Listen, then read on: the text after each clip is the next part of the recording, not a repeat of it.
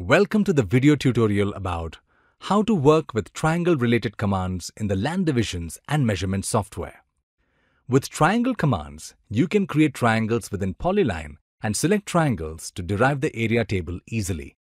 FTRI command. The FTRI command is used to create triangles within Polyline. You can create triangles from the centroid point of the selected polygon. To execute the command, type FTRI at the command prompt and select entities. After executing the FTRI command, the triangles will be created for the selected entity as shown. TRAR command. The TRAR command is used to select the triangles to derive the area table.